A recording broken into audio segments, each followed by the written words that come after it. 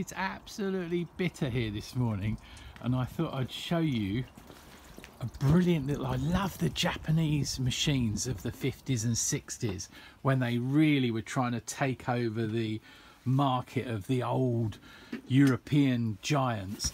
And this is a Necchi, the Italian Necchi Soline 20. Now, although Necchi was an Italian firm, they went off to Japan and they produced probably by New Home.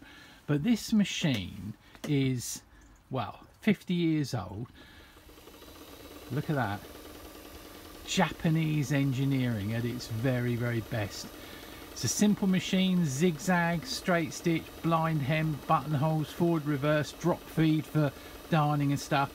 But that will run, I'll speed it right up, 800 stitches a minute, not a single wobble.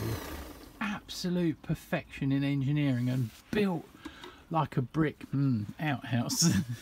Nearly swore then. Oh, I can't lift it up. It's just so heavy. I was going to show you the underneath. It's just so heavy. But these are machines that they call professionals now. They weren't sold as professionals. They were just sold as really super quality machines that will last forever.